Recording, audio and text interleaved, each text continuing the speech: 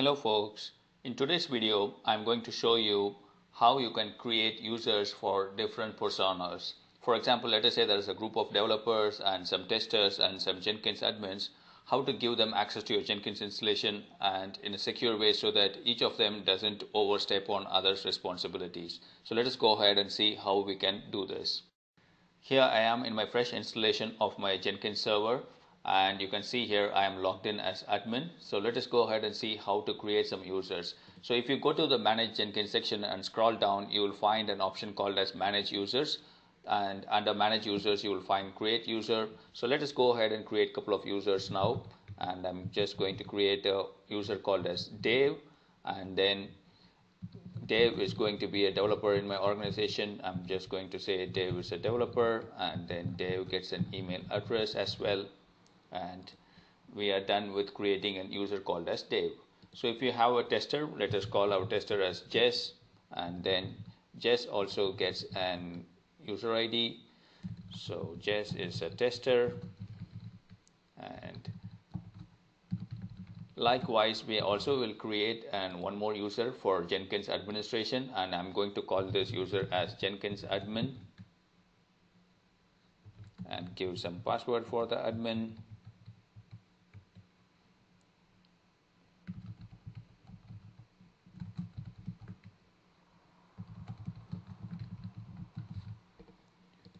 So that is all it is required to create some users for your Jenkins server. So how do I test it? Let us go ahead and see if I can log in with the Dave as the user. I'm going to try and log in from my private browser so that we will have our admin installation as well as our testing browser as well. And once I log in with Dave, you can see here I'm directly in my dashboard, and I can go ahead and do manage section and change the global security and all those sorts of things. But that is not what we wanted. We wanted Dave, the developer, to have only developer related privileges and not do admin related activities. So how do I do that? So for that we need a plugin which is going to restrict our users based on the roles that they are carrying. So let us go ahead and see how to install this plugin. I am back to my admin user ID. You can see here I am logged in as admin, and I'm going to manage Jenkins. Under manage plugins, if you go to available section, this plugin name is called as role based access. So let me just go ahead and try again. Let's try to get the spelling right, ROE. So here we go. This plugin requires installation and then also restart as well. Let us go ahead and install it and allow Jenkins to restart it as well. And the installation is complete, and it is going ahead and restarting my Jenkins installation. My Jenkins has finished restarting. Let me go back to manage Jenkins section now. If you go to the global security now, you will find a new option which is called as role-based security. So let us go ahead and enable that, apply, and then click on save. So now if I log out of admin, or if I go ahead and check the Dave user which has been logged in already. So since we have enabled role-based plugin, and if I go ahead and refresh my screen here, Dave will be logged out, and even if I log in, Dave will not have any privileges. You can see here immediately it just tells me that I don't have any privileges. So how do I give Dave now the privileges only for developer related activities? So let us go ahead and see that now.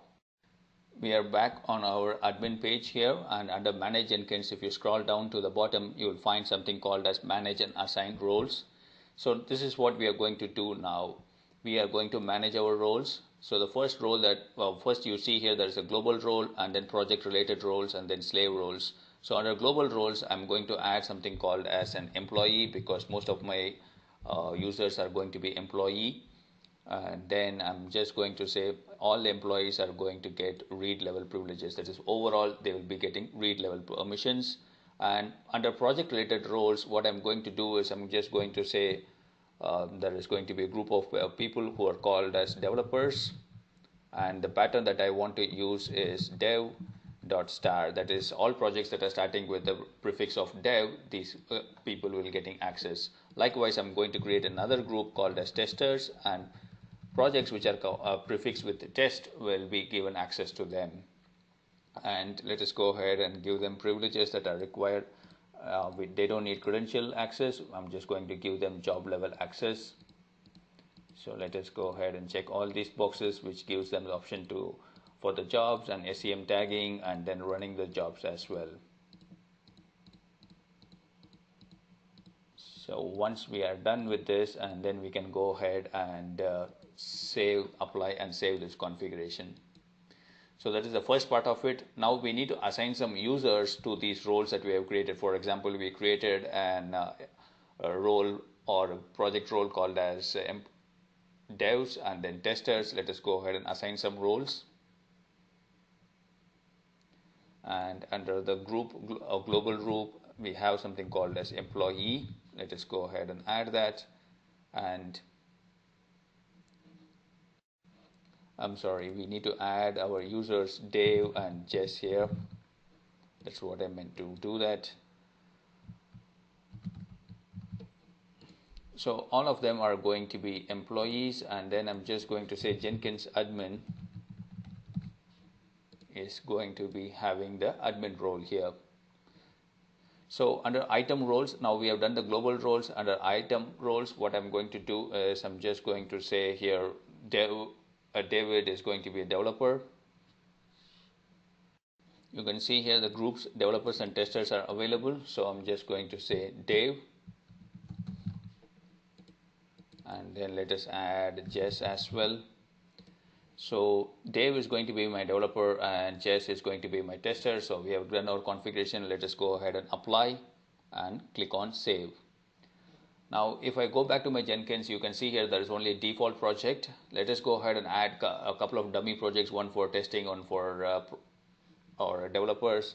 So for the developer, I'm going to say dev day, and it's going to be a freestyle project. I'm not going to configure anything, just going to click on next so that we have a dummy project available. So if I go back to my dashboard, we have a dev day project, and then let us go ahead and create a test happy project. So now we have 3 projects, and one is a dev day, another one is test happy. If I go back to login as Dave, now Dave should be able to have access only to the dev day project and not to other 2 projects. Let us go ahead and see if that is the case. So here we are in the Dev's access page. Let us go ahead and refresh the screen now. I'm just going to log out and log in. Let's go ahead and try with Jess this time. Better that way. Okay, I didn't enter the correct password. Let's try it again. So there you go. You see that Jess is having access only to the test projects that we created. One was a test project, another one that I created just now was test happy.